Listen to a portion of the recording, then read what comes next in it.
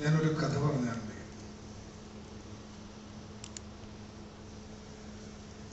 ഒരു മനുഷ്യൻ മല കയറാൻ പോയ കഥയാണ്. അയാൾ തൻ്റെ ചെറുപ്പകാലം മുതൽ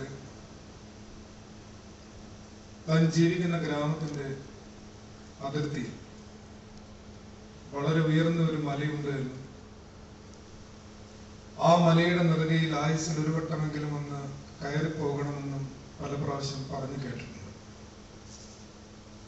പക്ഷെ തൻ്റെ ബാല്യകാലത്ത് പഠനത്തിന്റെ തിരക്ക്, കൗമാരത്തിലും അങ്ങനെ തന്നെ, യൗവനത്തിൽ ജോലി അന്വേഷണങ്ങൾ, പിന്നീട് വിവാഹം, അതിൻ്റെ പ്രാരാബ്ധങ്ങൾ, ഇങ്ങനെ ഒരു മധ്യവയസ്സെത്തുവോളം അയാൾക്ക് ഈ മലയിലൊന്നും കയറി പോകാൻ പറ്റുന്നില്ല. ചില ആളുകളെ സംബന്ധിച്ച് അതൊരു വിനോദസഞ്ചാര കേന്ദ്രമാണ്, മറ്റു ചില ആളുകൾക്ക് അതൊരു തീർത്ഥാടന കേന്ദ്രവുമൊക്കെയാണ്. മധ്യവയസ്സെത്തിയപ്പോ അയാൾക്കൊരു സാവകാശം കിട്ടും ഈ മലയിൽ കയറാൻ. അയാൾ ഈ മലയിൽ കയറുന്നതിന് വേണ്ടി തന്റെ വീട്ടിൽ നിന്ന് യാത്ര ആരംഭിക്കുന്നു. മലയുടെ അടിവാരത്തിൽ നമുക്കറിയാവുന്നതുപോലെ ഏത് മലയുടെ നെറുകയിലേക്ക് കയറി പോകാനും ആ മലയുടെ അടിവാരത്തിൽ വ്യത്യസ്തങ്ങളായ വഴിത്താരകളുണ്ടാവും. ഋഗ്വേദത്തിലെ ശ്ലോകം പോലെ ഏകം സത് വിപ്ര ബഹുധ വദന്തി എന്ന് പറയുന്നത് സത്യം ഒന്നേ ഉള്ളൂ, അതിലേക്ക് കയറി പോകാൻ അനേകം വഴികളുണ്ട്. അത്തരത്തിലൊരു വഴിത്തലയ്ക്കൽ അയാൾ എത്തി നിൽക്കുന്നു. അപ്പോൾ ആ മലയിൽ കയറി പോയിട്ട് ഇറങ്ങി വരുന്ന ചില ആളുകളെ അയാൾ കാണുന്നു. അവരോട് അയാൾ ചോദിക്കുന്നു, ഈ മലകയറ്റം എങ്ങനെയുണ്ട്? ആ മലയുടെ ഔന്നത്യത്തിലെത്തുമ്പോൾ എന്താണ് അനുഭവം? മല കയറിപ്പോയ ആളുകൾ അയാളോട് പറഞ്ഞു, ഈ മല കയറാൻ ഒരല്പം ക്ലേശകരമായ പ്രവൃത്തിയാണ്. വലിയ കല്ലും മുള്ളുമൊക്കെ ഉണ്ട്, ചിലയിടങ്ങളിൽ വിശ്രമിക്കാൻ സ്ഥലമുണ്ട്. എന്നാൽ ഈ ക്ലേശങ്ങളൊക്കെ സഹിച്ചങ്ങ് മുകളിലെത്തുമ്പോൾ ആ മലയുടെ ഉത്തുംഗതയിലെ തുങ്കാനുഭവം അവാച്യമാണ്, അവർണ്ണനീയമാണ്. ആ മിസ്റ്റിക്കൽ എക്സ്പീരിയൻസിനെ കുറിച്ചൊക്കെ അവരിങ്ങനെ അയാളോട് വാചാലമായി പറഞ്ഞു കൊടുത്തു. അയാൾ അതെല്ലാം കേട്ടു. മല കയറുന്നില്ല. അയാൾ ആ മലയുടെ അടിവാരത്തിൽ കൂടി വീണ്ടും മുന്നോട്ട് തന്നെ നടന്നു. അടുത്ത വഴിത്തിലേക്ക് അവിടെ എത്തിയപ്പോ കുറെ കച്ചവടക്കാരുണ്ട്. ആത്മീയതയിലായാലും ഭൗതികതയിലായാലും എല്ലാ ഔന്നത്യങ്ങളുടെയും താഴ്വാരങ്ങളിൽ നല്ല കച്ചവടമുണ്ട്. ഇവിടെയും ഈ കച്ചവടക്കാർ അയാളോട് പറഞ്ഞു, നിങ്ങളിങ്ങനെ ബൂട്ട്സ് ഒന്നുമില്ലാതെ പോയാൽ പറ്റില്ല. ജാക്കറ്റ് വേണം, ഓക്സിജൻ സിലിണ്ടർ വേണം, മാസ്ക് വേണം. അവർക്ക് വിൽക്കാനുള്ള എല്ലാ സാധനങ്ങളും നിങ്ങൾക്ക് ആവശ്യമുള്ളതാണ് എന്ന് പറഞ്ഞ അയാളെ മലകയറ്റത്തിന് വേണ്ടതായ സാമഗ്രികളെ കുറിച്ചുള്ള അറിവ് കൊടുത്തു. അതെല്ലാം കേട്ട് അയാൾ വീണ്ടും മുന്നോട്ട് തന്നെ നടക്കാം. ഇങ്ങനെ ആ മലയുടെ അടിവാരത്തിന് ചുറ്റും നടന്ന എല്ലാ വഴിത്തലക്കിൽ നിന്നും കയറിപ്പോകുന്നവരും ഇറങ്ങി വരുന്നവരും അവിടെ ഉള്ളവരുമായ എല്ലാവരിൽ നിന്നും മല കയറേണ്ടത് എങ്ങനെയാണ്, ആ മലകയറ്റത്തിലെ ക്ലേശങ്ങൾ എന്തൊക്കെയാണ്, അതിന്റെ പാരമ്യത്തിലുണ്ടാവുന്ന തുങ്കാനുഭവം എന്താണ്, ഇങ്ങനെയുള്ള എല്ലാ സംഗതികളെ കുറിച്ചും കൃത്യമായ അറിവുകൾ അയാൾ സമ്പാദിച്ചു. ഈ അറിവുകളെല്ലാം ലഭിച്ചു കഴിഞ്ഞപ്പോ അയാൾ ഒരു തീരുമാനത്തിലെത്തി, ഇനി എന്തിനാണ് മല കയറുന്നത്? അയാൾ തിരിച്ച് വീട്ടിൽ പോയി. അതേത്രേ ഉള്ളൂ. അറിവുകൾ അനുഭവമാകാത്തതാണ് മനുഷ്യന്റെ പരാജയം. നമ്മൾ എത്രയോ കാലമായി തിരുവെഴുത്തുകളിൽ നിന്ന് എത്രയോ അറിവുകൾ സ്വീകരിക്കുന്നു. എന്നാൽ ഈ അറിവുകൾ നമ്മുടെ ജീവിതത്തിൽ എത്രമേൽ അനുഭവമാകുന്നുണ്ട് എന്നുള്ളതാണ് നമ്മുടെ ജീവിതത്തിന്റെ സാക്ഷ്യം എന്നുള്ളത് നമുക്കെല്ലാവർക്കും അറിയാവുന്ന സംഗതിയാണ്. ഈ സന്ധ്യയിൽ രണ്ട് അറിവുകൾ തിരുവെഴുത്ത് സമ്മാനിക്കുന്നു. ഒന്ന് ദൈവത്തെക്കുറിച്ചും മറ്റൊന്ന് മനുഷ്യനെ കുറിച്ചും. ചരിത്രത്തിൽ ദൈവത്തിന്റെ സാന്നിധ്യം എങ്ങനെയായിരുന്നു എന്നുള്ളതിനെ കുറിച്ചും ചരിത്രത്തിൽ മനുഷ്യന്റെ സാന്നിധ്യം എങ്ങനെയായിരിക്കണം എന്നുള്ളതിനെ കുറിച്ചും സത്യവേദ പുസ്തകം നമുക്ക് സമ്മാനിക്കുന്ന 2 അറിവുകൾ നമുക്ക് നല്ല ബോധ്യമുള്ളവയാണ്. എന്നാൽ ഒന്നുകൂടി ആ അറിവുകളിലേക്ക് ഒന്ന് പ്രവേശിക്കുകയും ഈ അറിവുകൾ എത്രത്തോളം നമ്മുടെ ജീവിതത്തിൽ അനുഭവമായിട്ടുണ്ട് എന്ന് ഒന്ന് പരിശോധിക്കുകയും ചെയ്യാനുള്ള സന്ദർഭമായി ഈ സന്ധ്യയെ നമുക്ക് വിനിയോഗിക്കാം. എന്താണ് വേദപുസ്തകം ദൈവത്തെക്കുറിച്ച് നമുക്ക് നൽകുന്ന അറിവ്? കാരൻ ആംസ്ട്രോങ്ങിന്റെ വളരെ പ്രസിദ്ധമായ ഒരു പുസ്തകമാണല്ലോ ഹിസ്റ്ററി ഓഫ് ഗോഡ്, ദൈവത്തിന്റെ ചരിത്രം. യഹൂദമതം, ഇസ്ലാം മതം, ക്രിസ്തുമതം, ഈ 3 മതങ്ങളും അവരുടെ ദൈവസങ്കല്പത്തെ രൂപപ്പെടുത്തുന്നതിൽ പഴയ നിയമത്തിൽ നിന്ന് പല സഹായങ്ങളും തേടുന്നുണ്ട് എന്ന് നമുക്കറിയാം. അത്തരത്തിൽ പഴയ നിയമ ഗ്രന്ഥത്തിൽ എങ്ങനെയാണ് ചരിത്രത്തിലെ ദൈവത്തെക്കുറിച്ചുള്ള അനുഭവം മനുഷ്യന്റെ ജീവിത മണ്ഡലങ്ങളിൽ കാലാകാലങ്ങളിൽ ഉരുത്തിരിഞ്ഞു വന്നത് എന്നുള്ളതാണ് ആ പുസ്തകത്തിലെ ഒരു പ്രതിപാദ്യ വിഷയം തന്നെ. ചരിത്രത്തിൽ ആദ്യമായി മനുഷ്യന് ലഭിക്കുന്ന ദൈവാനുഭവത്തെ കുറിച്ച് പരാമർശിക്കുന്നത് ഏദൻ തോട്ടത്തിൽ തന്നെയാണ്. ഉൽപ്പത്തി പുസ്തകം 3-ാം അധ്യായത്തിലെ കഥാസന്ദർഭമൊക്കെ നമുക്ക് സുപരിചിതമാണ്. വെയിലാറിയപ്പോൾ ദൈവം തോട്ടത്തിൽ നടക്കാനിറങ്ങി. അന്ന് പക്ഷെ ആദമിനെ കാണുന്നില്ല. ആദമേ, ആദമേ, നീ എവിടെയെന്ന് ചോദിക്കുന്നു. ആ കഥകളിലേക്കൊന്നും നമ്മൾ പ്രവേശിക്കുന്നില്ല. എന്നാൽ അതിന്റെ തലേന്ന് വരെ, താൻ അനുസരണക്കേട് കാട്ടുന്നതിന്റെ തലേന്ന് വരെ നിശ്ചയമായും ദൈവവും മനുഷ്യനും ഒരുമിച്ച് നടന്നിരുന്ന ഒരു കാലം ആ ഇടത്തിലുണ്ടായിരുന്നുവെന്ന് നമ്മൾ കരുതേണ്ടിയിരിക്കുന്നു. ചരിത്രത്തിൽ മനുഷ്യന് ലഭിക്കുന്ന ആദ്യത്തെ ദൈവാനുഭവമായി തിരുവെഴുത്ത് നമ്മളെ പഠിപ്പിക്കുന്നത് മനുഷ്യനോട് കൂടെ നടക്കുന്ന ദൈവത്തെ കുറിച്ചാണ്.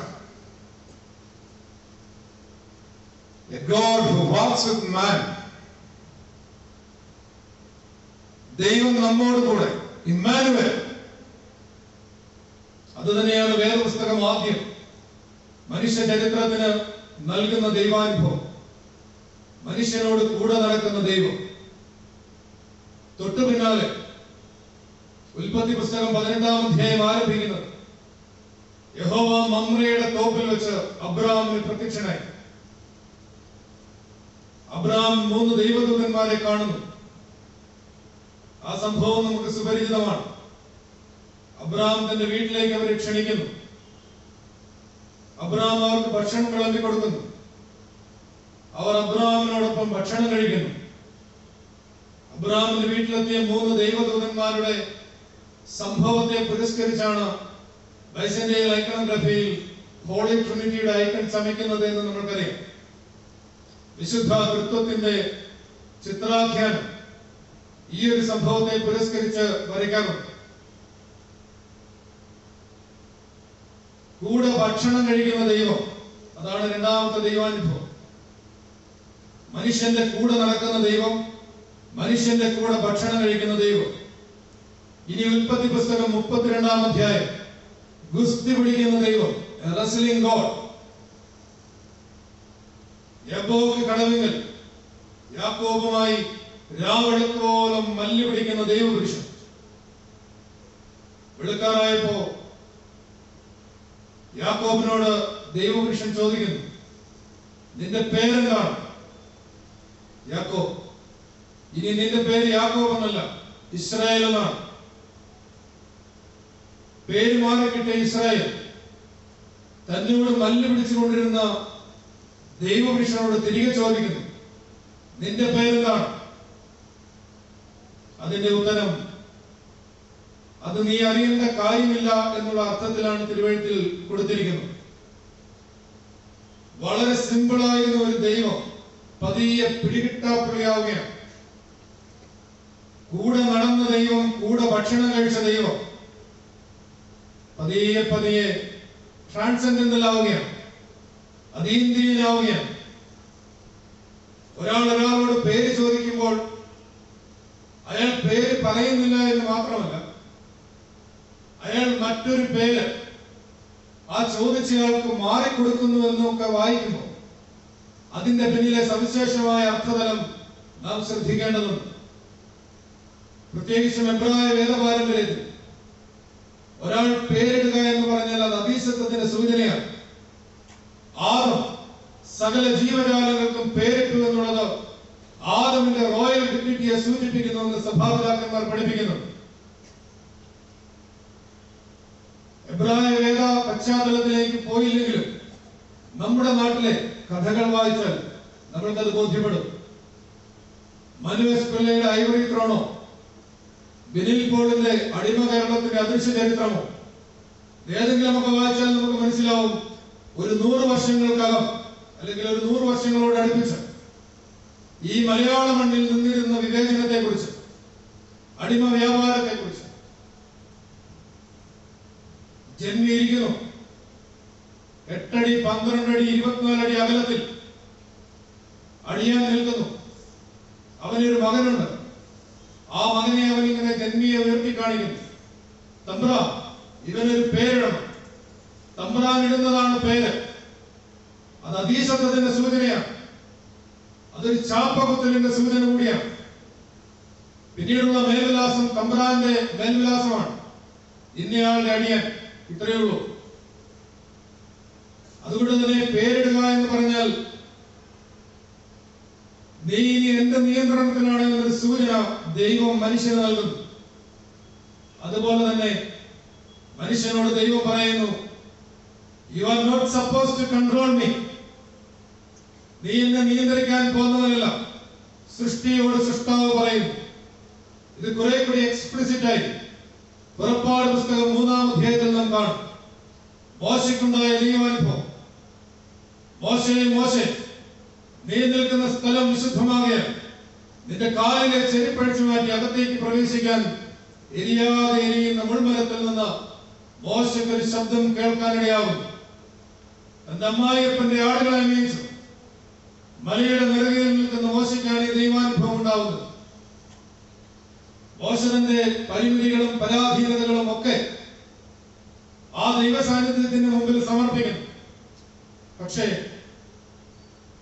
നിയോഗം അവനിൽ ഭരമേൽപ്പിക്കപ്പെടുന്നു. ആ സംഭാഷണത്തിന്റെ ഒടുവിൽ മോശ ആ തിരുസാന്നിധ്യത്തോട് ചോദിക്കും,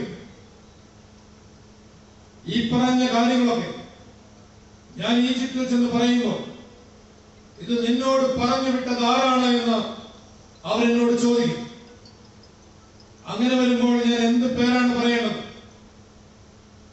അപ്പോൾ യാക്കോബിന് കിട്ടിയതുപോലെ ഒരു ഉത്തരമല്ല മോശയ്ക്ക് കിട്ടുന്നത്. മോശയോട് പറയുന്നു, ഞാനാകുന്നവൻ ഞാനാകുന്നു. I am what I am. I shall be what I shall be. That is none of your business. ഞാനാകുന്നവൻ ഞാനാകുന്നു. ആശയർ ഈ ഹീബ്രു വരിയിൽ നിന്നാണ്, അതിന്റെ ആദ്യാക്ഷരങ്ങളിൽ നിന്നാണ് യാഹ്വേ എന്ന നാമം ചരിത്രത്തിൽ രൂപപ്പെടുന്നത് എന്ന് നമ്മൾ പഠിക്കുന്നുണ്ട്. അതുവരെ അബ്രഹാമിനെയും ഇസഹാക്കിനെയും യാക്കോബിനെയും ഗോത്രപിതാക്കന്മാരുടെ ദൈവമായിരുന്നു ദൈവം ഇതാ കുറെ കൂടി ശക്തനാവുന്നു. ഫറവോന്റെ മജീഷ്യന്മാരുടെ ബാധകളെക്കാൾ ശക്തമായ, ബാധകളേക്കാൻ ശേഷിയുള്ള ഒരു ദൈവം. ചരിത്രത്തിലെ ദൈവാനുഭവത്തിന്റെ രൂപപ്പെടലും ഉരുത്തിരിയലുമാണ് ഇങ്ങനെ പറഞ്ഞു വരുന്നത്. ഇത് കുറെ കൂടി വ്യക്തമായി പുറപ്പാട് പുസ്തകം 19-ാം അധ്യായം സീനായ് മലയുടെ നെറുകയിൽ മോശ 40 രാവും 40 പകലും തപസ് ചെയ്ത ദൈവത്തിൽ നിന്നൊരു പെരുമാറ്റച്ചട്ടം ചോദിച്ചു വാങ്ങിക്കാനിരിക്കുന്ന സന്ദർഭത്തിൽ നമ്മൾ വായിക്കുന്നുണ്ട്, മോശയ്ക്കുണ്ടായ ദൈവാനുഭവം അവനൊരു ഇരുണ്ട നിഴലിന്റെ ഒരു അന്ധ തമസിലാണ് അവനോട് ദൈവാനുഭവം ഉണ്ടാവുന്നത്. Divine darkness. ഒരന്ധ തമസം അവനെ ചൂഴ്ന്നു നിന്നു എന്നാണ് പറയുന്നത്.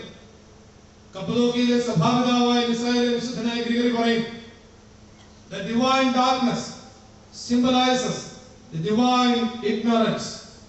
മനുഷ്യന്റെ ബുദ്ധിക്ക് ദൈവത്തിന്റെ പ്രവർത്തികളെ മനസ്സിലാക്കാനുള്ള പരിമിതിയാണ് സൃഷ്ടിയും സൃഷ്ടാവും തമ്മിലുള്ള വലിയൊരു വേർതിരിവിനെ കുറിച്ച് മലങ്കരയുടെ മനീഷിയായ പുത്രൻ പൗലോസ് മാർ ഗ്രിഗോറിയോസ് മെത്രാപ്പൊലീത്ത അദ്ദേഹം അതിനെ കുറിച്ച് വിശദമായി എഴുതുമ്പോൾ പറയും, there is a diastema between creator and creation. നമ്മൾ സെമിനാരി ക്ലാസ്സുകളിലൊക്കെ ചിലപ്പോൾ പഠിച്ചിട്ടുണ്ടാവുന്ന ഒരു വാക്കുണ്ട്, incomprehensibility of God. ദൈവത്തിന്റെ അഗ്രാഹ്യത, ദൈവത്തിന്റെ അപരിഗ്രാഹ്യത. മനുഷ്യന്റെ ബുദ്ധിക്ക് എത്രത്തോളം പരിമിതിയുണ്ട്, ആ പരിമിതിക്കപ്പുറത്തേക്ക് അവന് ദൈവത്തിന്റെ പ്രവൃത്തികളെ അറിയാനുള്ള ശേഷിയില്ല എന്നുള്ള കൃത്യമായ അവബോധത്തിലേക്ക് മാനവികത രൂപപ്പെടുന്ന പശ്ചാത്തലമാണ് ഈ പറഞ്ഞു വെക്കുന്നത്. ഇവിടെ നിന്ന് അവർ കനാനിലേക്ക് പോവുകയാണ്. ദൈവ സാന്നിധ്യത്തോടു കൂടിയാണ് അവർ കനാൻ ദേശത്തേക്ക് പോകുന്നത്. BC ഏകദേശം 1200-കളിലൊക്കെ അവർ കനാൻ ദേശത്തേക്ക് എത്തുന്നു എന്നാണല്ലോ ചരിത്രം. അവർ കനാൻ ദേശത്തെത്തുമ്പോൾ പാലും തേനും ഒഴുകുന്ന ഭൂമികയാണ്, സമൃദ്ധിയുടെ ഭൂമികയാണ്. സമൃദ്ധി വരുമ്പോൾ ആദ്യം നമ്മൾ മറന്നു പോകുന്നത് ആരെയാണ്? ദൈവത്തെയാണ്, പ്രാർത്ഥനയാണ്, ആരാധനയാണ്, വേദവായനയാണ്. നമ്മുടെ ജീവിതത്തിൽ സമൃദ്ധി ഉണ്ടാകുമ്പോൾ ആദ്യം നമ്മൾ മാറ്റിവെക്കുന്നത് പ്രാർത്ഥനാ വേളകളാണ്. ആദ്യം നമ്മൾ നീക്കിവെക്കുന്നത് പള്ളി ആരാധനകളാണ്. അത് തന്നെ അന്നും ഇന്നും ഇസ്രായേൽക്കാരെ സംബന്ധിച്ചിടത്തോളം ദൈവജനമായ ഇസ്രായേൽ ആദ്യം മറന്നുപോയത് ദൈവം അവർക്ക് കൊടുത്ത കൽപ്പനകളിൽ ഒന്നാമത്തേതാണ്, ഞാനല്ലാതെ അന്യ ദൈവങ്ങൾ നിനക്കുണ്ടാവരുത്. യഹോവയായ ദൈവത്തെ അവർ മറന്നു. തങ്ങളുടെ പിതാക്കന്മാരെ അബ്രഹാമിനെയും ഇസഹാക്കിനെയും യാക്കോബിനെയും യൗസേഫിനെയും മോശയെയും യോശുവയെയും ന്യായാധിപന്മാരെയും ഒക്കെ നടത്തിക്കൊണ്ടുപോരുന്ന ആ ദൈവത്തെ അവർ മറക്കുകയാണ്. പിന്നീടുള്ള ഒരു 30 വർഷങ്ങളോളം ബാൽ അശേര പ്രതിഷ്ഠകളോട് അവർ പൂജയും ധൂപവും അർപ്പിച്ച് മടങ്ങിപ്പോവുകയാണ്. ഒരു 300 വർഷം പിന്നിടുമ്പോൾ BC 9-ാം നൂറ്റാണ്ടെത്തുമ്പോഴേക്കും ദൈവജനമായ, ദൈവത്താൽ തിരഞ്ഞെടുക്കപ്പെട്ട ജനമായ ഇസ്രായേലിനെ ഭരിക്കുന്ന രാജാവ് ആഹാബാണ്. അയാളുടെ ഭാര്യ ബാലിന്റെ പൂജാരിണിയാണ് ഇസബേൽ. അത്രമേത്രം അധാർമികതയിലേക്ക് ആ രാജ്യം, യഥാരാജ തഥാ പ്രജ എന്നല്ല നമ്മൾ പറയുക, അത്രമേൽ അധാർമികതയിലേക്ക്, അസന്മാർഗികതയിലേക്ക് തെരഞ്ഞെടുക്കപ്പെട്ട ദൈവജനം മാറിപ്പോയി എന്നാണ് ചരിത്രം നമ്മളോട് സാക്ഷിക്കുന്നത്. ഈ പശ്ചാത്തലത്തിൽ അവിടെ മഴ പെയ്യിക്കുന്നത് ആരാണ്? വെയിൽ വരുത്തുന്നത് ആരാണ്?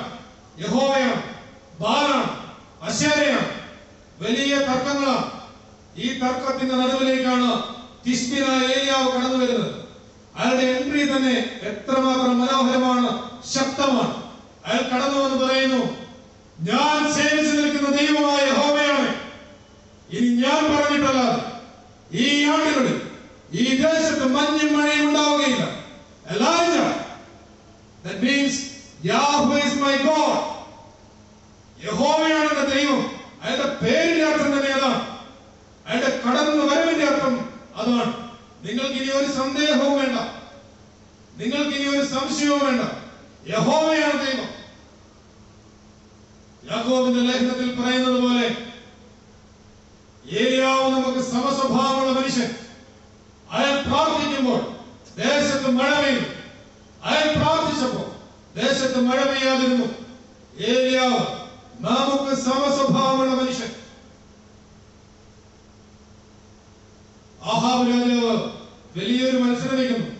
കർമ്മേൽ മലയുടെ നെറുകയിൽ ഒരു വശത്ത് ഏലിയാവ്, മറുവശത്ത് ബാലിന്റെ 400-ലധികം പ്രവാചകന്മാർ. എന്താണ് ഫലമെന്ന് നമുക്കറിയാം.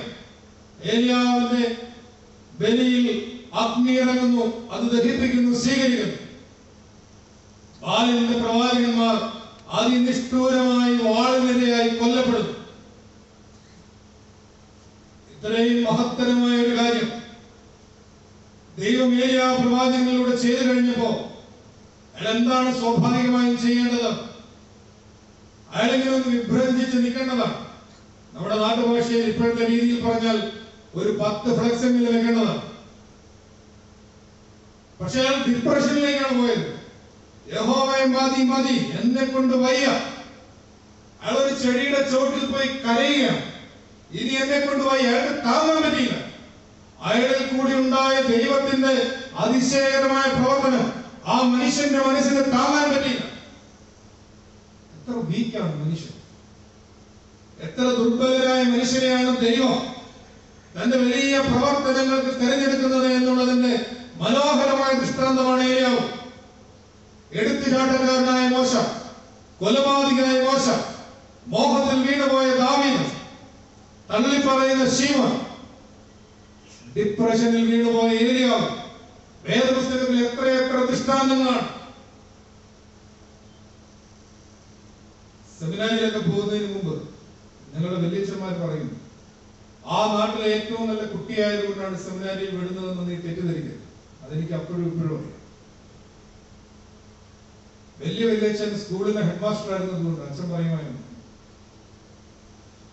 ഒരു ക്ലാസ്സിൽ ഭയങ്കര ബഹളമാണെങ്കിൽ ആ ക്ലാസ്സിൽ ഏറ്റവും ബഹളം ഉണ്ടാക്കുന്നതിനെ പിടിച്ച് ക്ലാസ് ലീഡർ ആക്കിയാൽ മതി, ക്ലാസ് നന്നായിരിക്കും.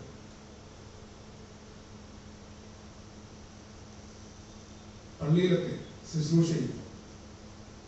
നമ്മൾ ശ്രദ്ധിച്ചിട്ടുണ്ടാവും, ആരാധനാ സമയത്ത് പ്രത്യേകിച്ചും ഈ സുറിയാനി പാരമ്പര്യങ്ങളിലൊക്കെ സവിശേഷമായൊരു സംഗതിയുണ്ട്. പരിശുദ്ധ മദ്ബഹായും ത്രോണോസും ഒക്കെ, അതിന്റെ ത്രോണോസിന്റെ തൊട്ട് താഴെ ഒരു ചെറിയ പടിയുണ്ട്. ആ പടിയിൽ വൈദികന് മാത്രമേ കയറാൻ പറ്റൂ. മദ്ബഹായിൽ ശുശ്രൂഷകർക്കൊക്കെ കയറാം. ആ ഒരു ചെറിയ പടിയിൽ നിന്ന് ആരാധന അർപ്പിക്കുന്ന വൈദികന് മാത്രമേ കയറാൻ പറ്റൂ.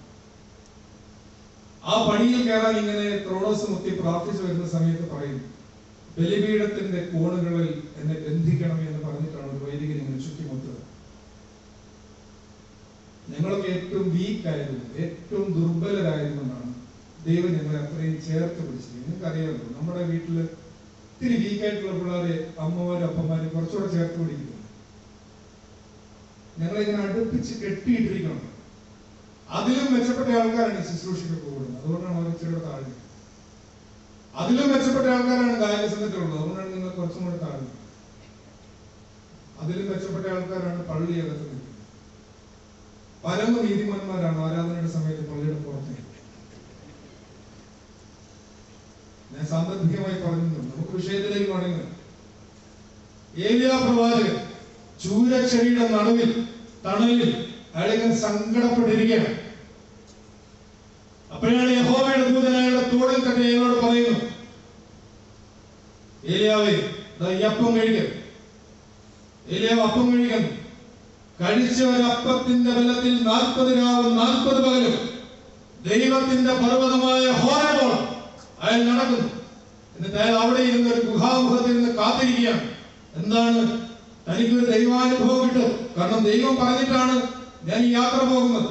ഞാൻ ആ യാത്ര എത്തി അവിടെ കാത്തിരിക്കുകയാണ്. തന്റെ മഹാന്മാരായ പൂർവ്വഗാമികളെ പോലെ, പ്രത്യേകിച്ചും മോശയ്ക്കുണ്ടായതുപോലെ സീനായി മലയുടെ നെറുകയിൽ വലിയ പുകയാവി സ്ഫോടനം, ഡിവാസ്റ്റേറ്റിംഗ് എക്സ്പീരിയൻസ് ഓഫ് ഗോഡ് ആണ് മോശയ്ക്ക് സീനായുടെ നെറുകയിൽ ഉണ്ടായത്. അത് തന്നെ തനിക്കും ലഭിക്കുമെന്നുള്ള പ്രതീക്ഷയിൽ അയാളിങ്ങനെ കാത്തിരിക്കുകയാണ്. വലിയൊരു ഭൂകമ്പം, കൊടുങ്കാറ്റ്, പുകയാവി, ഇതിലൊന്നും ദൈവമില്ല. പിന്നെ ഒരു മന്ത്രസ്വരം, ഒരു മൃദുസ്വരം. മൗനത്തിന്റെ ആധ്യാത്മികത ഇവിടെ ആരംഭിക്കാം.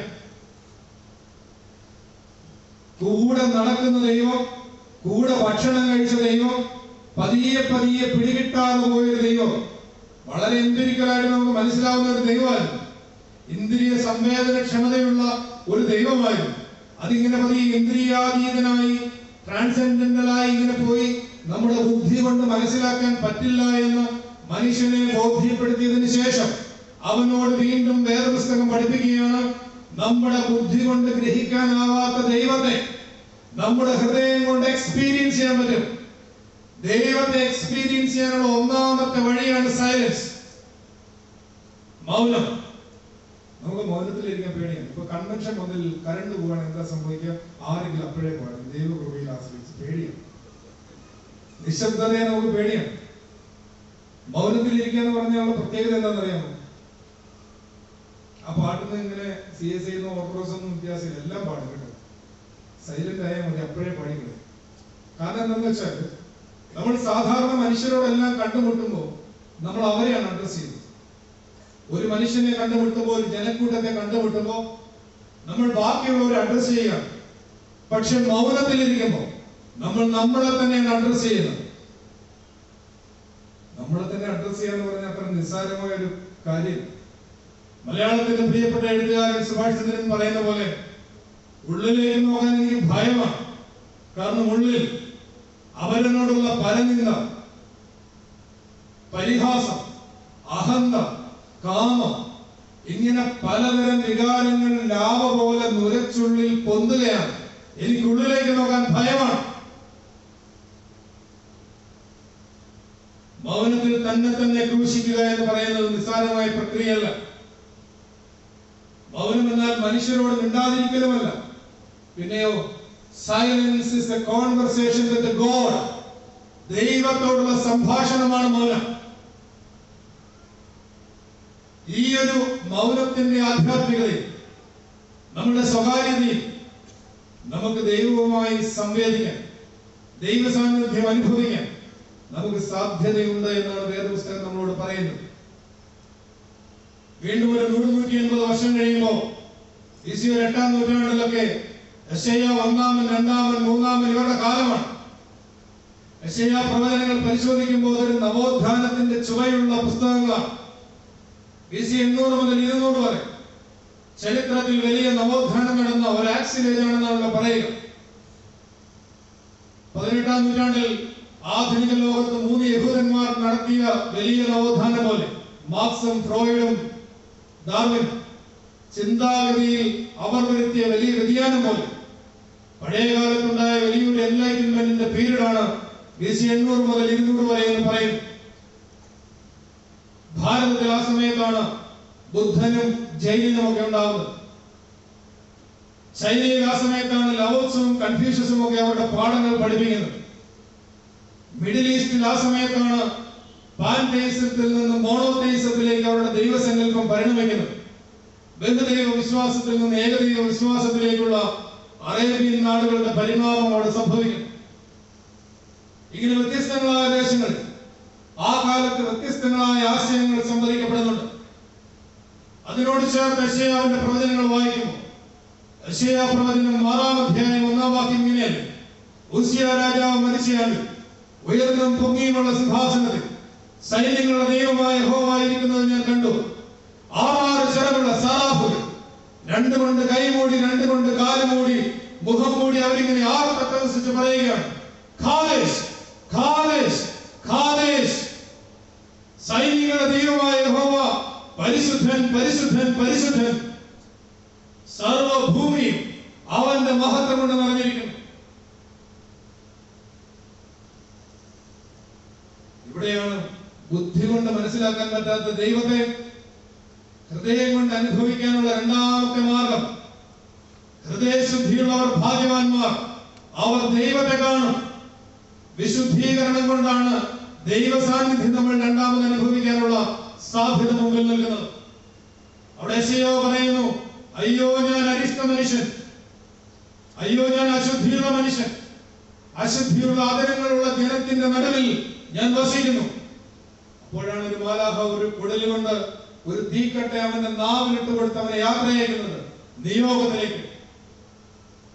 വീണ്ടും യെശയ്യാ പ്രവചനത്തിൽ നമ്മൾ വായിക്കും: നിങ്ങളുടെ മോമ്പ് എങ്ങനെയുള്ളത്?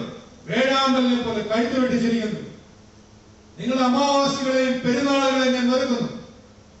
നിങ്ങളുടെ മതാചാരങ്ങൾ എത്രയോ അസംബന്ധം.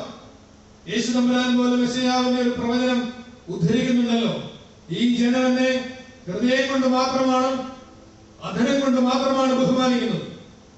ഹൃദയം കൊണ്ട് അവർ എന്നിൽ നിന്ന് അകലെയാണെന്ന് യേശു തന്നെ പറഞ്ഞിരിക്കുന്നില്ല. യെശയ്യാവിന്റെ പ്രവചനത്തെ ഉദ്ധരിച്ചുകൊണ്ട് യേശു തമ്പുരാൻ തന്നെ നസറത്ത് മാനിഫെസ്റ്റോ ആരംഭിക്കുന്നത് തന്നെ യെശയ്യാവിന്റെ പ്രവചനം ഉദ്ധരിച്ചുകൊണ്ടാണ്. ചതഞ്ഞ ഓടകളെ നിവർത്തുകയാണ്, ദരിദ്രന്മാരോട് സുവിശേഷം അറിയിക്കുകയാണ്, മുഖത്തിന്റെ അമിക്കയറുകളെ പൊട്ടിച്ചു കളയുകയാണ്, ബന്ധിതരെ വിമോചിപ്പിക്കുകയാണ്, My God is a compassionate one, is a liberating one. വിമോചനത്തിന്റെ ദൈവം, കരുണയുടെ ദൈവം. ഈ ഒരു പുതിയ സങ്കല്പം നിങ്ങൾ ഓർക്കണം. ഗോത്രപിതാക്കന്മാരായ അബ്രഹാമിന്റെയും ഇസഹാക്കിന്റെയും യാക്കോബിന്റെയും ദൈവത്തിൽ നിന്ന് സൈന്യങ്ങളുടെ ദൈവമായ യഹോവ, God of armies, the God Almighty, സർവശക്തനായ ദൈവത്തിൽ നിന്ന് എത്ര പെട്ടെന്നാണ് കരുണയുള്ളവനായ ദൈവം, കമ്പാഷനേറ്റ്, വിമോചിപ്പിക്കുന്ന ദൈവം. കുറെ കൂടി മനുഷ്യഗന്ധിയായ, അഭ്യന്തര തിരുമേനി പറഞ്ഞതുപോലെ മനുഷ്യഗന്ധിയായ ദൈവസങ്കല്പം. ആ പ്രവചനത്തിൽ തന്നെയാണ് നമ്മൾ വായിക്കുന്നത്. കന്യക ഗർഭം ധരിച്ചൊരു മകനെ പ്രസവിക്കും, അവന്റെ പേരെന്താണ്? ഇമ്മാനുവേൽ. നമ്മളുടെ സൈക്കിൾ അവസാനിക്കുകയാണ്. വേദപുസ്തകത്തിന്റെ പ്രാരംഭത്തിൽ മനുഷ്യനുണ്ടാവുന്ന ദൈവാനുഭവം മനുഷ്യന്റെ കൂടെ നടക്കുന്ന ദൈവമാണ്. ആ മനുഷ്യന്റെ കൂടെ നടക്കുന്ന ഇമ്മാനുവേലാം ദൈവം, കൂടെ നടക്കുന്ന, കൂടെ ഭക്ഷണം കഴിക്കുന്ന ദൈവം, കന്യകയിൽ നിന്ന് ജാതനായി വചനം ജഡമായി പിറന്നുവെന്ന് യോഹന്നാൻ അപ്പോസ്തലൻ എഴുതുന്നുണ്ട്. അവൻ മനുഷ്യരുടെ ഇടയിൽ പാർത്തു. ഇമ്മാനുവേൽ, ദൈവം നമ്മോടുകൂടെ. അവൻ നമ്മോടുകൂടെ ഭക്ഷണം കഴിച്ചു, നമ്മളോടുകൂടെ കരഞ്ഞു, നമ്മളോടുകൂടെ ചിരിച്ചു. മനുഷ്യന്റെ എല്ലാത്തരം അനുഭവങ്ങളിലൂടെയും പാപമൊഴികെ സകല മനുഷ്യ സാദൃശ്യത്തിലും അവൻ ഈ ചരിത്രത്തിൽ ഉണ്ടായിരുന്നു. ഇതാണ് വേദപുസ്തകം നമുക്ക് നൽകുന്ന ദൈവാനുഭവം, ദൈവത്തെ കുറിച്ചുള്ള അറിവ്. ഈ അറിവ് നമ്മളെ അനുഭവതലത്തിലേക്ക് കൊണ്ടുവരേണ്ടത് എങ്ങനെയാണ്? ഈ അറിവ് അനുഭവതലത്തിലാക്കേണ്ടത് രണ്ടാമത് വേദപുസ്തകം മുന്നോട്ട് വയ്ക്കുന്ന മനുഷ്യനെ കുറിച്ചുള്ള അറിവ് കൂടെ പഠിക്കുമ്പോൾ നമുക്ക് ബോധ്യപ്പെടും. ദൈവത്തെ കുറിച്ച്, മനുഷ്യന്റെ കൂടെയുള്ള ദൈവം ഒരു കാറ്റലിസ്റ്റ് പോലെ നമ്മളെ നിരന്തരം പരിവർത്തനപ്പെടുത്തുന്ന ഒരു സാന്നിധ്യമാണ് ദൈവം. അല്ലാതെ പഴയ സൂഫി കവിതയിൽ പറയുന്നത് പോലെ അയാൾ വീട്ടിൽ നിന്ന് പ്രാർത്ഥിക്കാൻ പള്ളിയിലോട്ട് പോവാണ്. സൂഫി സന്യാസി അയാൾ പറയുകയാണ്, ദൈവമേ, ഞാൻ പള്ളി വരെ പോയിട്ട് വരികയാണ്, പോയിട്ട് വന്നിട്ട് കാണാം. വിശദീകരണം വേണ്ടല്ലോ, സൂഫികൾ വിശദീകരിക്കേണ്ട ആവശ്യമില്ല. മനുഷ്യനെ കുറിച്ചുള്ള തിരുവെഴുത്ത് നൽകുന്ന അറിവെന്താണ്? നമ്മൾ പഴയ സൺഡേ സ്കൂൾ പാട്ടുകളിലൊക്കെ, ക്ലാസ്സുകളിലൊക്കെ പാടിയിട്ടുള്ള ഒരു പാട്ടുണ്ട്. ആദാമേ, നിന്നെ ഞാൻ തോട്ടത്തിലാക്കി, തോട്ടം സൂക്ഷിപ്പാൻ. കേട്ടിട്ടില്ല? പാട്ടുണ്ട്. അതാണ് അവസാനം നമ്മളിങ്ങനെ പറഞ്ഞ് കുറ്റം ചെയ്ത നേരത്ത് ദൈവം അവരെ പുറത്താക്കി എന്ന് പറഞ്ഞിട്ടാണ് പാട്ട് അവസാനിക്കുന്നത്. അപ്പൊ ആദാമേ, നിന്നെ ഞാൻ തോട്ടത്തിലാക്കി, തോട്ടം സൂക്ഷിപ്പാൻ, കായ്കനികൾ ഭക്ഷിപ്പാൻ. തിരുവനിക്കറിയാം.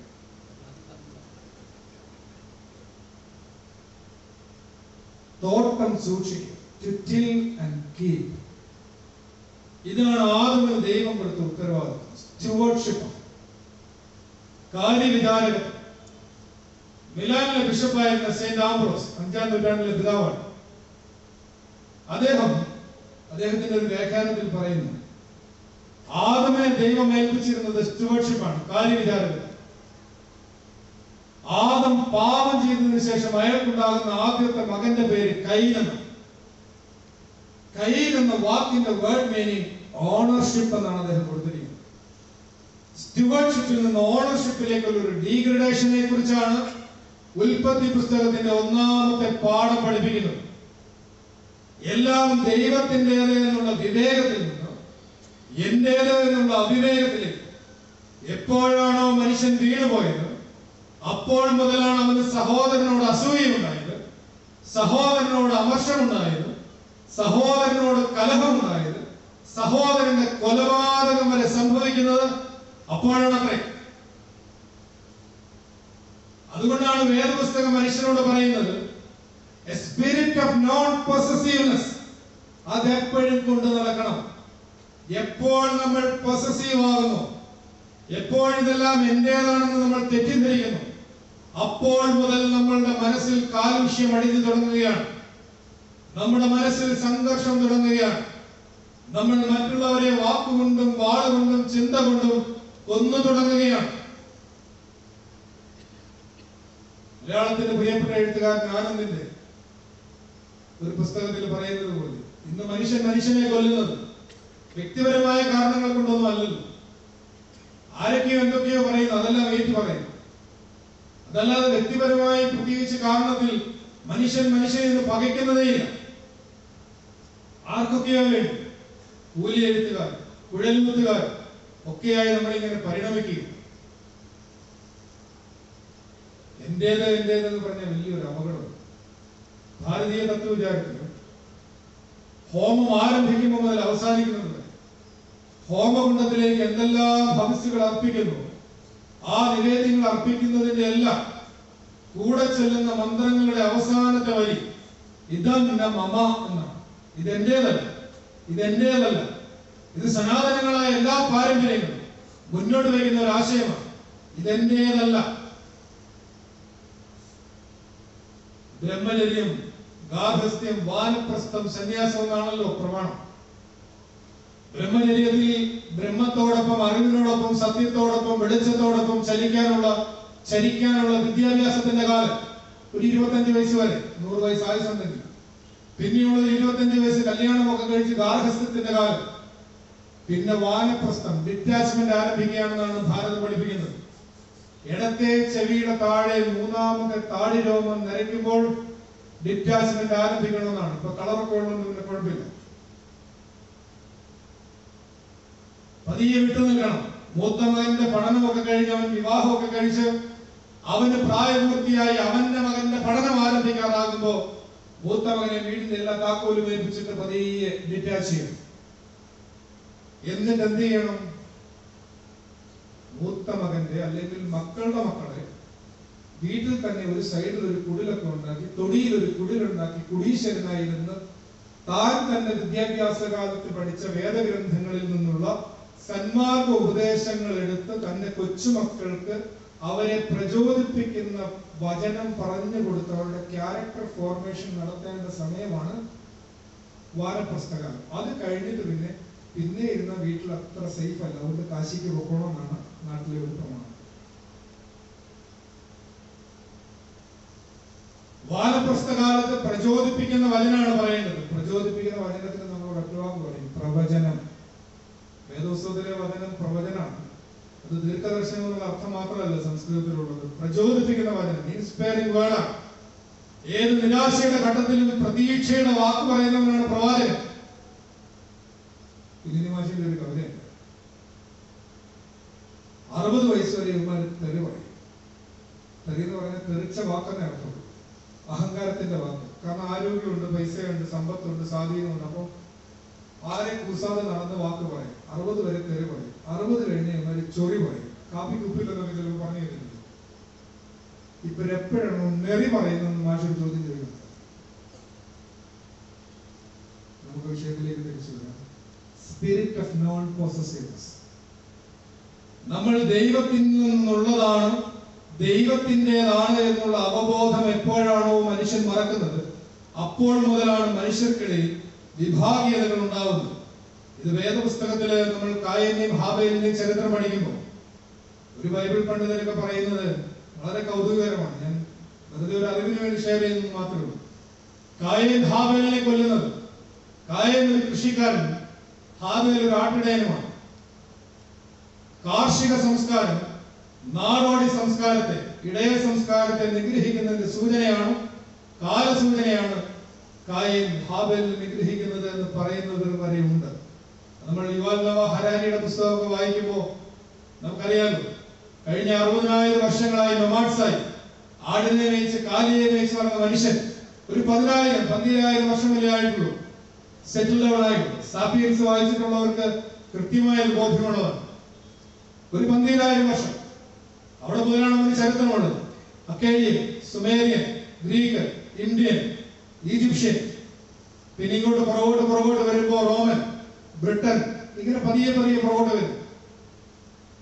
ഇത്രയും ചരിത്ര പശ്ചാത്തലങ്ങൾ അല്ലെങ്കിൽ ഇത്രയും ചരിത്രങ്ങളുടെ ഒരു കഥയെന്ന് പറയുന്നത് തന്നെ ഒരു 10,000-12,000 വർഷങ്ങളുടെ കഥ മാത്രമാണ്.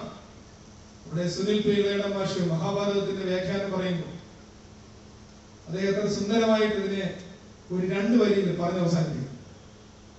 എന്താണ് മഹാഭാരതത്തിന്റെ അർത്ഥം എന്ന് അദ്ദേഹം പറയുന്നത്?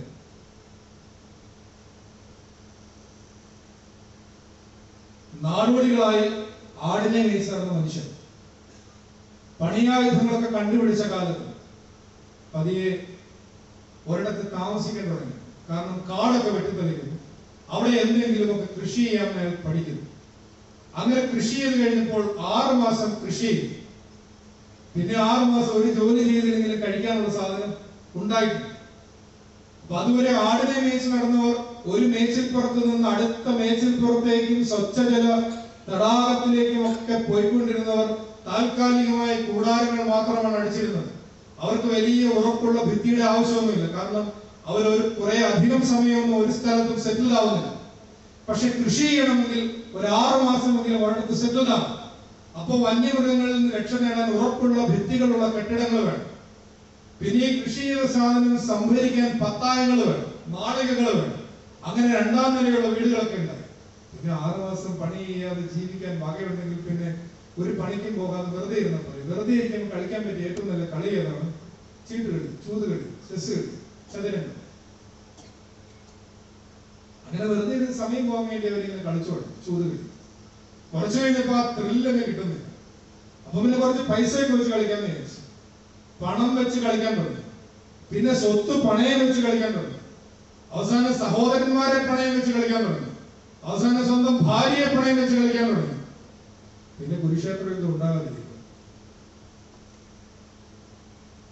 അയാൾ ദ്രൗപതിയെ പണയം വെക്കുന്നിടം മുതലാണ് ഈ പക ആരംഭിക്കുന്നത്. സഹോദരന്മാർ തമ്മിലുള്ള പക ആരംഭിക്കുന്നത് മഹായുദ്ധം സഹോദരന്മാർ തമ്മിലുള്ളത് ചരിത്രത്തിൽ സംഭവിക്കുന്നതെന്നും ചരിത്രപരമായ വായന ആ ഇതിഹാസത്തിന് അയാൾ സമ്മാനിക്കുന്നു. ഇവിടെയെല്ലാം ഞാൻ പറയാൻ ശ്രമിക്കുന്നത്, ദൈവം വേദപുസ്തകത്തിൽ മനുഷ്യനെ കുറിച്ച് വിചാരിച്ചിട്ടുള്ളത് ഒരു സ്റ്റുവാർഡായിട്ടാണ്. എല്ലാം ദൈവത്തിൻ്റെത് എന്നുള്ള വിവേകത്തോടു കൂടി കൈകാര്യം ചെയ്യുന്ന ഒരാൾ എന്റേത് എന്ന് അയാൾ എപ്പോഴും വിചാരിക്കുന്നു. അപ്പോൾ മുതൽ അപകടം ആരംഭിക്കുക. ഗിരിപ്രഭാഷണത്തിന്റെ ആദ്യത്തെ സൗഭാഗ്യാവസ്ഥ എന്താണ്? ആത്മാവിൽ ദരിദ്രരായ ഒരു ഭാഗ്യവാന്മാരെന്നാണ്. അതിനെക്കുറിച്ച് ഏറ്റവും മനോഹരങ്ങളായ കമന്ററികൾ എഴുതിയിട്ടുള്ളത് 3 പിതാക്കന്മാരാണ്. സെന്റ് അഗസ്റ്റിൻ, സെന്റ് ഗ്രിഗറി നിസ, അതുപോലെ തന്നെ സെന്റ് ജോൺ ക്രിസോസ്റ്റം. എല്ലാം 5ാം നൂറ്റാണ്ടിന് മുമ്പുള്ള കമന്ററികളാണ്. ഈ 3 ഭാഷ്യങ്ങളിൽ, അതിൽ പ്രത്യേകിച്ചും സെന്റ് ജോൺ ക്രിസോസ്റ്റത്തിന്റെ ഭാഷ്യത്തിൽ അദ്ദേഹം ഇങ്ങനെ ഒരു സെന്റൻസ് പറയുന്നുണ്ട്. ബി പുവർ ഇൻ സ്പിരിറ്റ് എന്നുള്ളതിന് അദ്ദേഹം കൊടുക്കുന്ന ആ ഒരു ബ്ലെസ്സഡ് പോവർട്ടി, അദ്ദേഹം കൊടുക്കുന്ന നിർവചനം, this blessed poverty is an attitude of mind or a conviction of the soul എന്നാണ്. ഒരു മനോഭാവമാണ്, ഒരു ആത്മബോധമാണ്, എല്ലാം ദൈവത്തിൻ്റെതെന്നുള്ള മനോഭാവം. പൗലോസ് പറയുന്നത് പോലെ ദാനമായി ലഭിച്ചതല്ലാതെ ഒന്നുമില്ല. മഹാനായ ദാവീദ് പറയുന്നത് പോലെ ലഭിച്ചതല്ലാതെ എനിക്കൊന്നുമില്ല. ഈ ഒരു കൃത്യമായ ആറ്റിറ്റ്യൂഡ്, ഇതാണ് മനുഷ്യന്, ചരിത്രത്തിൽ ജീവിക്കുന്ന ഒരു മനുഷ്യൻ, ഒരു വിശ്വാസിക്ക് ഉണ്ടാവേണ്ടത് എന്ന് വേദപുസ്തകം കൃത്യമായി നമ്മളോട് പറയുന്നുണ്ട്. ഇത് പിന്നീട് സുവിശേഷത്തിലെത്തുമ്പോൾ ക്രിസ്തു എത്ര മനോഹരമായിട്ടാണ് പറയുന്നത്. ആകാശത്തിലെ പറവുകളെ നോക്കുകയും അത് വിതയ്ക്കുന്നില്ല, കൊയ്യുന്നില്ല, നിങ്ങൾ എന്തൊടുക്കും, എന്ത് തിന്നും എന്നുള്ളതിനെ കുറിച്ച് വിചാരപ്പെടരുത്. നടക്കും. സുവിശേഷം പ്രാക്ടിക്കലാണ്. പ്രസംഗിക്കാനല്ലേ കൊടുക്കും, നല്ല രസമായിട്ട് പ്രസംഗിക്കാം. എന്തൊടുക്കും എന്നുള്ളതിനെ കുറിച്ച് വിചാരപ്പെടരുത്. ഇത് പ്രാക്ടിക്കലാണ്, പ്രായോഗികമാണ് സുവിശേഷം. ഞാൻ ഒരു കഥ പറയുന്നത്, തിരുമേനിയോട് 8:30 വരെ പറഞ്ഞോളാനാണ് പറഞ്ഞത്. ഇനി 15 മിനിറ്റ് കൂടെ ഉള്ളൂ.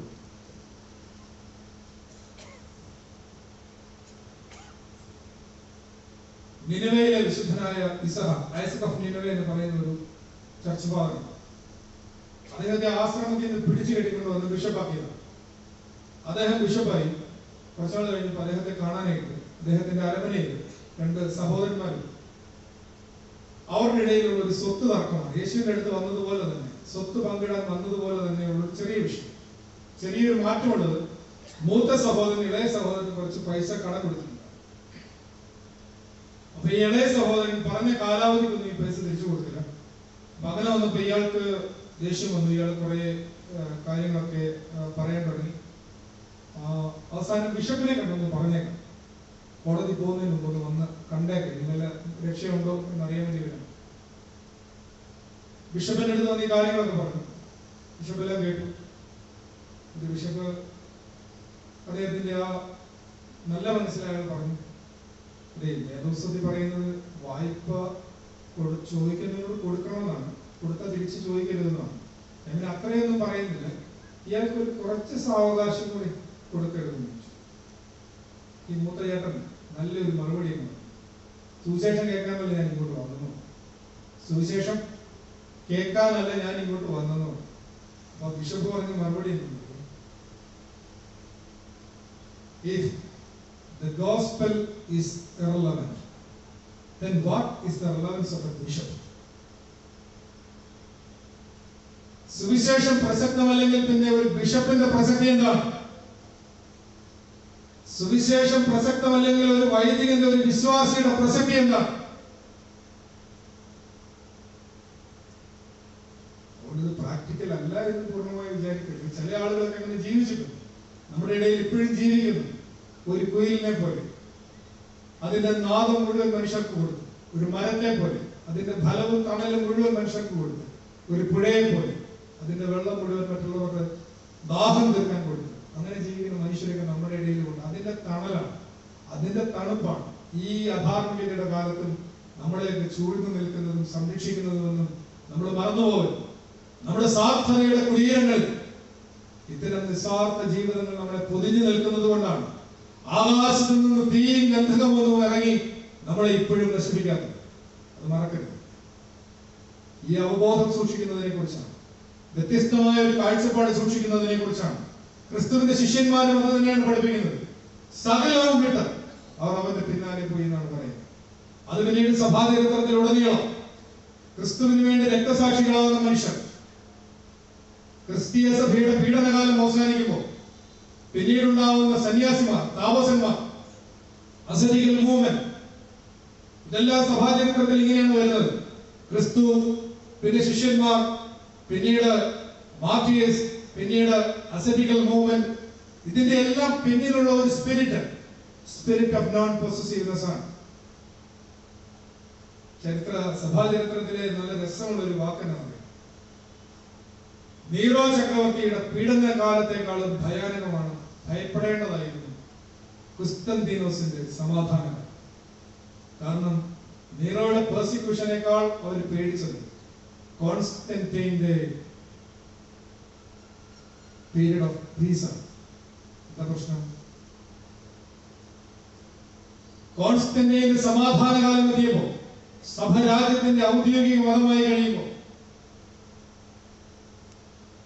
അമ്പരചുംബികളായ ദേവാലയങ്ങൾ, സ്വർണ്ണ താഴികക്കുടങ്ങൾ, കൊടിമരങ്ങൾ, ഘോഷയാത്രകൾ, ശക്തിപ്രകടനങ്ങൾ, ഇതെല്ലാം ഉണ്ടായി.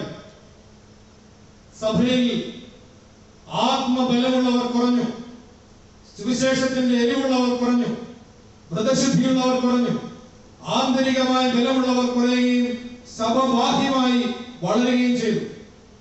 കെട്ടിടങ്ങളുണ്ടായി, പക്ഷേ ഉള്ളുപൊള്ളയായ മനുഷ്യരുണ്ടായി. അതുകൊണ്ടാണ് അതിനെ ഭയപ്പെടേണ്ടിയിരുന്നു എന്ന് പറഞ്ഞത്. എന്നാൽ ആ കാലഘട്ടത്തെ അതിജീവിക്കാൻ ചില പിതാക്കന്മാർ എഴുന്നേറ്റിരുന്നു. സെന്റ് ബേസിൽ, സെന്റ് ഗ്രിഗറി, ഇങ്ങനെയൊക്കെ നമ്മൾ സഭാചരിത്രത്തിൽ കേൾക്കുന്ന പിതാക്കന്മാരുണ്ട്. അവരുടെ ഒന്ന് രണ്ട് വരികൾ കൂടി പറയുമ്പോൾ എന്റെ പ്രഭാഷണം ഇവിടെ അവസാനിക്കുകയാണ്. ഈ വിഷയവുമായി ബന്ധപ്പെട്ട വരികളാണ്. മനുഷ്യന് ദൈവം ഈ ചരിത്രത്തിൽ ഉദ്ദേശിച്ചിരിക്കുന്നത് സ്പിരിറ്റ് ഓഫ് നോൺ പൊസസീവ്നെസ് അല്ലെങ്കിൽ സ്റ്റുവർഡ്ഷിപ്പ് ആണ്.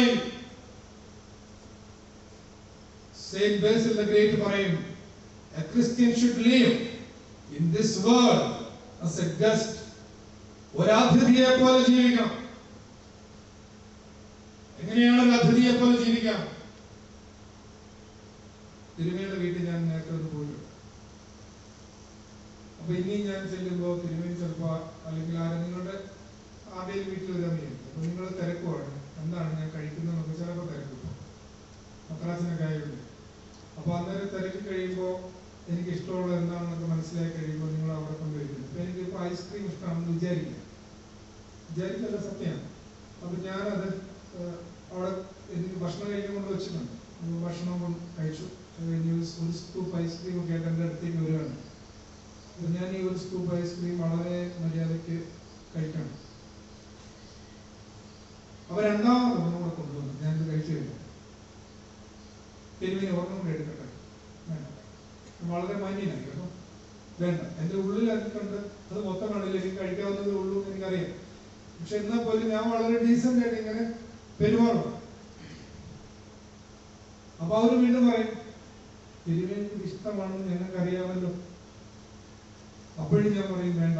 കാരണം എന്താ, ഞാൻ രണ്ടാമത് മൂന്നാമത് കൂടെ വാങ്ങിച്ചു കഴിഞ്ഞ് ഞാൻ ഇവിടുന്ന് അങ്ങോട്ട് പോയി ഇടുക്കി ചെല്ലുന്നതിന് മുമ്പ് പറയും അമ്പമ്പോ എന്ത് തീറ്റയായിരുന്നു. അപ്പൊ ഞാൻ വളരെ മര്യാദയ്ക്ക് ഇങ്ങനെ നിൽക്കുന്നു. നമുക്ക് ആവശ്യമുള്ളത് മാത്രമേ നമ്മൾ അതിഥിയായിട്ടൊരു വീട്ടിൽ ചെല്ലുമ്പോൾ എടുക്കുള്ളൂ. നമ്മളിപ്പോ വളരെ സ്വാതന്ത്ര്യത്തോടെ ഭക്ഷണം കഴിക്കുന്നത് സ്വന്തം വീട്ടിലും അമ്മ വീട്ടിലും. ഭാര്യ വീട്ടിൽ കിട്ടുമെന്ന് എനിക്കറിയത്തില്ല.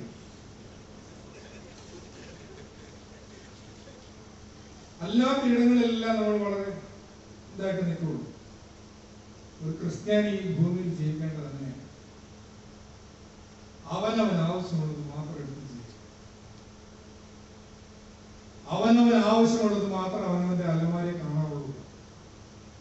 അതിൽ കൂടുതലുണ്ടെങ്കിൽ ദാറ്റ് ഈസ് എ സിൻ എന്നാണ് സെയിന്റ് ബേസിന്റെ ഗ്രേറ്റ് പറഞ്ഞത്. നമ്മുടെ വാർഡ്രോബിൽ എന്തെല്ലാം കൂടുതലുണ്ടോ ദാറ്റ് ഈസ് എ സിൻ എന്നാണ് പറയുന്നത്. അദ്ദേഹത്തിന്റെ ഇളയ സഹോദരൻ സെയിന്റ് ഗ്രിഗറി നിസ പറയുന്നു, a Christian should live in this world as a traveler. ഒരു സഞ്ചാരിയെ പോലെ ജീവിക്കുക. ഒരു സഞ്ചാരിയെ പോലെ ജീവിക്കുക എന്ന് പറഞ്ഞാൽ അദ്ദേഹത്തിന്റെ പ്രശസ്തമായ ക്ലാസിക്കൽ ഗ്രന്ഥമാണ് ലൈഫ് ഓഫ് മോസസ്. ആ ലൈഫ് ഓഫ് മോസസിൽ അദ്ദേഹം പറയുന്നുണ്ട്, പുറപ്പാട് സംഭവം വിശദീകരിക്കുമ്പോൾ രാത്രിയിൽ മോശ പറയുന്നുണ്ട്, പിറ്റേന്ന് രാവിലെ നേരം വെളുക്കുന്നതിന് മുമ്പ് നിങ്ങൾ ഇവിടെ നിന്ന് പുറപ്പെടണം. ഏതൊരു കുഞ്ഞാടിന്റെ രക്തമാണ് സംഹാരദൂതൻ പ്രവേശിക്കാതിരിക്കാൻ കട്ടളപ്പടിമേൽ നിങ്ങൾ പൂശിയത്. ആ കുഞ്ഞാടിനെ ഭക്ഷിക്കുമ്പോൾ നിങ്ങൾ ശ്രദ്ധിക്കേണ്ട ഒന്ന് രണ്ട് കാര്യങ്ങളുണ്ട്. യാത്ര പോകുന്നതിന് മുമ്പ് ഇത് ഭക്ഷിക്കാൻ, പ്രസവ ഭക്ഷിക്കാൻ 4 കാര്യങ്ങൾ മോശ മുഖാന്തരം യഹോവ പറയും. കാലിൽ ചെരുപ്പിട്ടിരിക്കണം, കയ്യിൽ വടി പിടിച്ചിരിക്കണം, ഇതുപോലെയുള്ള ഉത്സവത്തിന് പോകുന്നത് പോലെയുള്ള പുറംകുപ്പായം ഇടരുത്, അകക്കുപ്പായം ഇട്ടിരിക്കണം, ഇന്നർ ഗാർമെന്റ്, അകത്തെ കുപ്പായം ഇട്ടിരിക്കണം.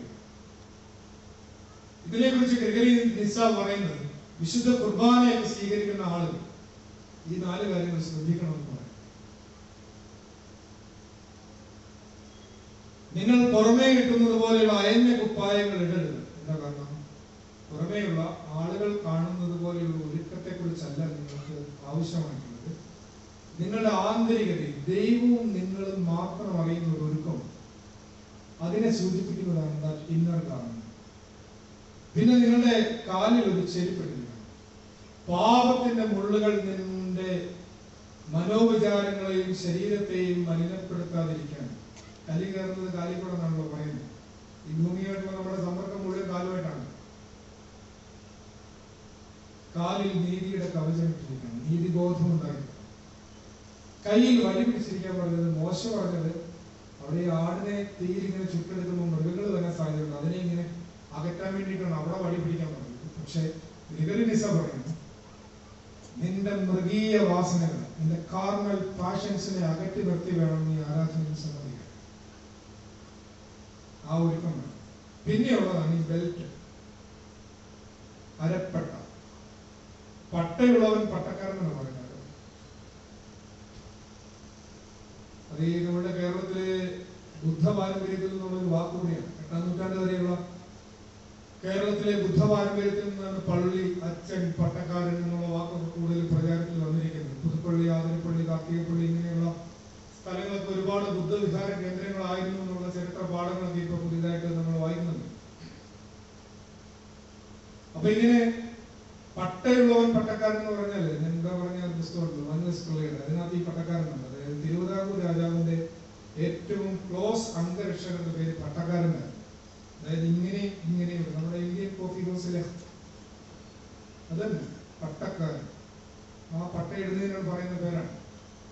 പക്ഷെ ഈ പട്ടക്കാർക്ക് ഒരു പ്രത്യേകതയില്ല, അതിനൊരു അർത്ഥബലം. എന്താന്ന് വെച്ചാല് പഴയ നാട്ടിൻപുറത്തൊക്കെ കാര്യസ്ഥന്മാർ വയലിൽ പണി ചെയ്യിച്ചുകൊണ്ടിരിക്കുമ്പോൾ ആ വയലിന്റെ യഥാർത്ഥ ഉടമസ്ഥൻ അങ്ങോട്ട് വരുവാണെങ്കിൽ അതുവരെ വയലിൽ ഇങ്ങനെ തലയിൽ തോർത്തുകൊണ്ട് കെട്ടിയിരുന്ന കാര്യസ്ഥന്മാർ ശരിക്കുള്ള യജമാനൻ അങ്ങോട്ട് വരുന്ന സമയത്ത് ഈ തലയിൽ തോർത്തുകൊണ്ട് കഴിച്ചിട്ട് എവിടെ കെട്ടും? അരയെ കെട്ടും, അരപ്പട്ട കെട്ടും. എന്തിനാ? യജമാനൻ വരുന്ന സമയത്ത് ഉണർവുള്ളവരായി കാണാം. ഈ പട്ട ജാഗ്രതയുടെ, ആടുകളെ പ്രതിയുള്ള ജാഗ്രതയുടെ സിംബലാണ്. അരപ്പട്ടയുള്ളവൻ, പട്ടക്കാരൻ എന്ന് പറയുന്നത്. നമുക്ക് അതിലേക്ക് പോകണ്ട. നമുക്ക് പോകേണ്ടത്, ഒരാൾ വെറുതെ വീട്ടിലിരിക്കുമ്പോൾ അയാൾ ഷൂവും ബെൽറ്റും ഒക്കെ കെട്ടിക്കൊണ്ടാണ് ഇരിക്കുന്നത്. അല്ല, അയാൾ യാത്ര പോകാൻ ഇരിക്കുമ്പോഴാണ് ഷൂവും ബെൽറ്റും ഇരിക്കുന്നത്. A Christian should live in this world as a traveler എന്ന് പറയുമ്പോൾ, ഒരു സഞ്ചാരിയുടെ മനസ്സോടുകൂടി ഈ ഭൂമിയിൽ ജീവിക്കുക എന്ന് പറയുമ്പോൾ, എപ്പോൾ വേണമെങ്കിലും ഈ ഭൂമിയിൽ നിന്ന് വിട്ടുപോകാം. ദൈവം തിരുമനസ്സാകുന്ന ഏത് മുഹൂർത്തത്തിലും, ഏത് നിമിഷത്തിലും നമ്മൾ ഈ ഭൂമിയിൽ നിന്ന് വിട്ടുപോകാം. ഒരുക്കത്തോടെ ഇരിക്കണം. സഭാ പാരമ്പര്യങ്ങളിൽ പറയാറുണ്ട്, രാവിലെ എഴുന്നേൽക്കുന്ന ഒരു പ്രാർത്ഥനയുണ്ട്. കർത്താവേ, ഒരുക്കത്തോടെ നിനക്ക് കാണപ്പെടണമേ. വൈകിട്ട് കിടക്കുന്നതിന് മുമ്പ് ഒരു പ്രാർത്ഥനയുണ്ട്, പെട്ടെന്നുള്ള മരണത്തിൽ നിന്ന് രക്ഷിക്കണേ. പെട്ടെന്നുള്ള മരണം എന്ന് പറഞ്ഞ ആക്സിഡന്റോ ഹാർട്ട് അറ്റാക്കോ ഒന്നുമല്ല. അനുതാപത്തിന് സമയം കിട്ടാതെ, ദൈവമേ ഞാൻ മരിച്ചു പോകരുതേ. സത്യ അനുതാപത്തിന്റെ മനസ്സില്ലാതെ, ദൈവമേ ഞാൻ ഈ ഭൂമിയിൽ നിന്ന് വിട്ടുപോകരുതേ. ഈ ഒരു പ്രാർത്ഥനയാണ്. ഇത് നിരന്തരമായ ഒരുക്കത്തിന്റെ സൂചനയാണ്.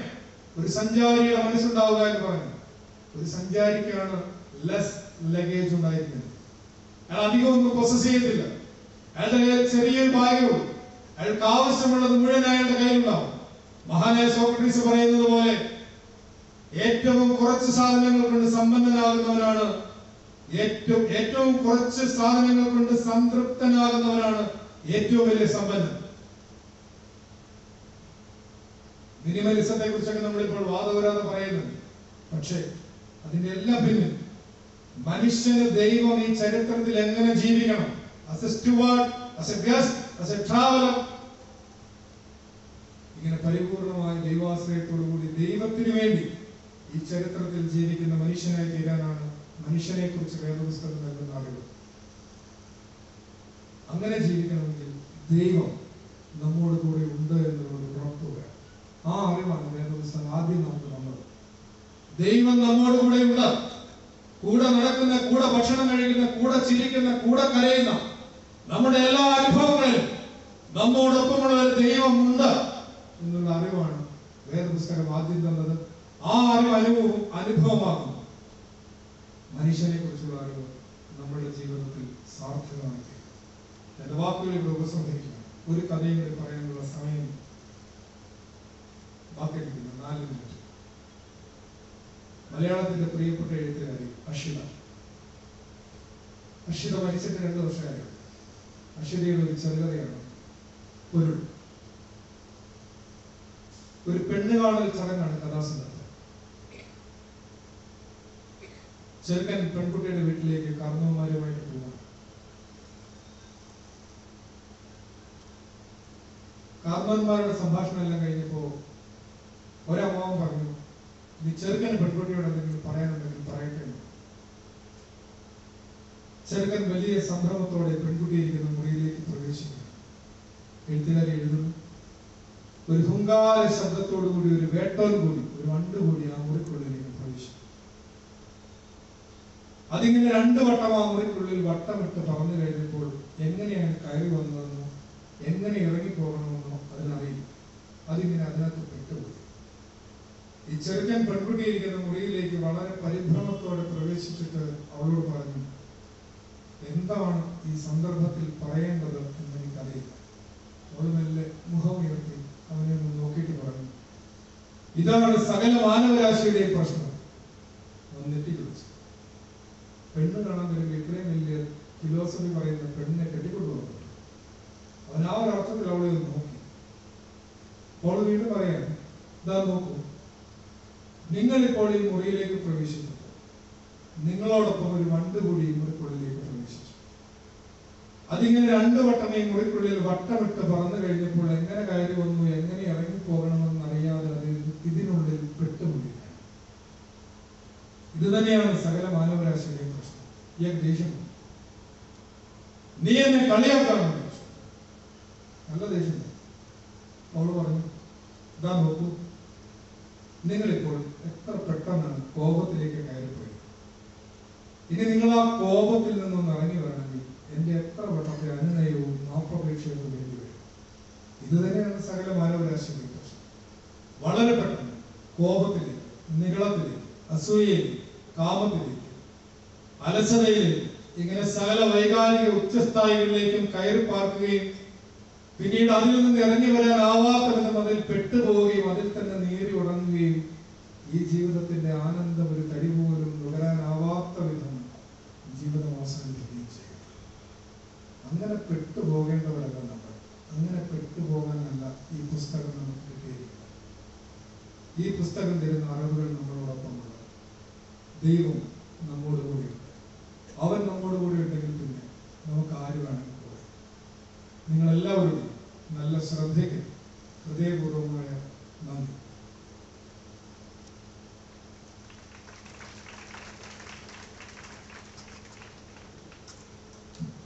സമാപന പ്രാർത്ഥനയ്ക്കായിട്ടും ആശീർവാദത്തിനായിട്ടും ഒക്കെ